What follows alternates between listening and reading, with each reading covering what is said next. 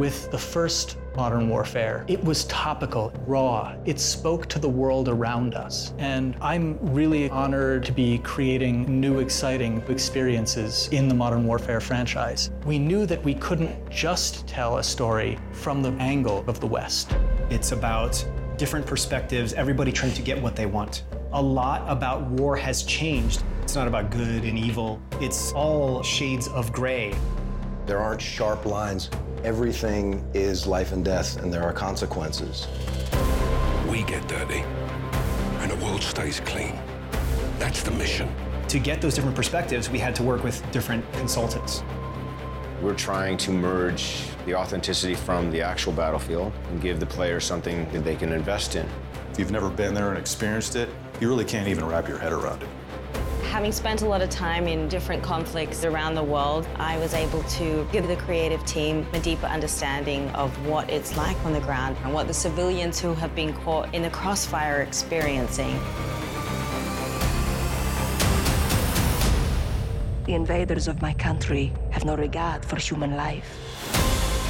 The story is so beautifully rendered, and it's written with a lot of thought and care. It mirrors the world that we live in today. In our fictional country of Urzikstan, the superpowers, they can't fight directly, so instead they fight through proxies. One man's terrorist is another man's freedom fighter. Nothing is ever straightforward. There are so many nuances. There's a gray area, and today's soldiers work in that space. They go out there and they do their best because they fight for what they believe in. The setup of this game is nerve gas gets stolen and may be in the hands of terrorists. And players need to track it down and figure out who has it before it gets used against us or our allies. If you use these tactics, you are my enemy. No exceptions? None. How far are you willing to go? Where do you draw your line? And that's the question that's posed to every character. You're gonna play as 3 different characters. We've got Sergeant Kyle Garrick. He is a SAS soldier working counterterrorism in London. We don't stand a chance in hell with these rules of engagement, Captain. They can tell us where, they can tell us when, don't tell us how. You've got Alex. He's a CIA operator. We gotta move now. He doesn't get to choose where he goes and what he fights for. He's a career soldier. And Farah, the commander of a liberation force. She really breaks the mold. She's grown up in a land under occupation, and she's become the leader of the resistance. Farah says, I am only willing to do what is honorable. I would rather lose than win by doing something dishonorable. You'll be reintroduced to Captain Price, but we've given him more humanity. You want to fight side by side with him because you know that you're fighting with the best.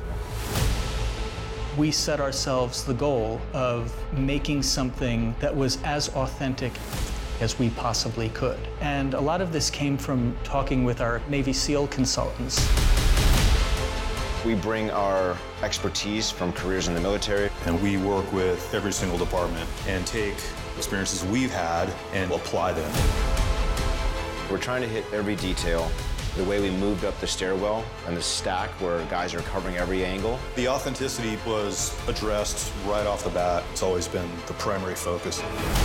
Our belief is that the more accurate we can make it, the more the player can invest in it. They said, if you want to tell a really important story, tell a story about imperfect men doing an imperfect job and being expected to do it perfectly.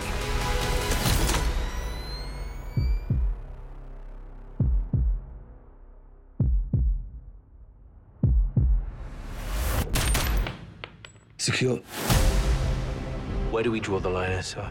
You draw the line wherever you need it. Soldiers are in really difficult situations. You have to process that information and make those split-second decisions. We've worked very hard to give players freedom to choose how these encounters are going down.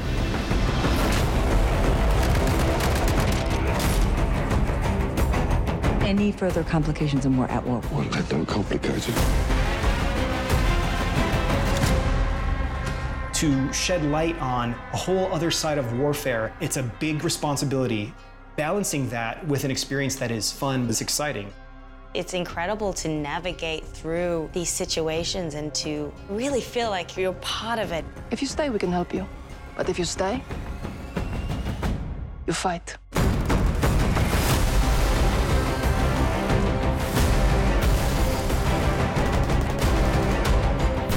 There's no uniforms. You don't know if the guy across the street has a gun or not.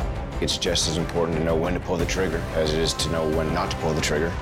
I want the players to appreciate the complexities, but I also want them to have fun. We're always after this feeling of the controller disappearing out of your hands, feeling like I'm experiencing it from the perspective of the character.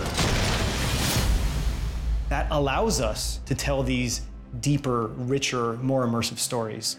And with Modern Warfare, we've done that.